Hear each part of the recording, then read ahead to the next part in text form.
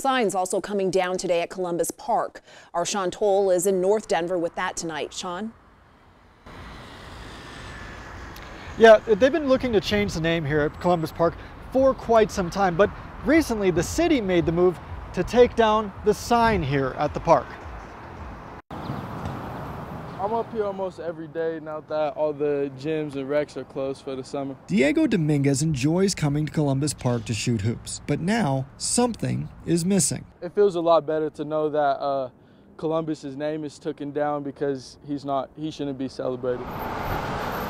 A spokesperson for the Parks and Rec Department tells Denver 7 that they took the park sign down a few days ago to, quote, prevent further vandalism in our parks. Dominguez says he's seen that vandalism firsthand. I think it needed to be changed a long time ago. For a minute, there's been people that will go and they'll cross out Columbus Park and they'll go write La Raza and spray paint or whatever. But it's the recent push to change the name back to what the park is known as to neighbors here on Denver's north side. I know everybody calls it La Raza Park. It's about time the sign came down and they changed it to, I think La Raza is what they were petitioning for. City Councilwoman Amanda Sandoval is leading the charge to change the name to La Raza, filing an official letter with the city. My name's Amanda Sandoval, and that's who I am, and so I cannot have Columbus being represented in my community. Meanwhile, Dominguez says the missing sign is a welcome one. It gives you a little peace of mind, a little sense of mind.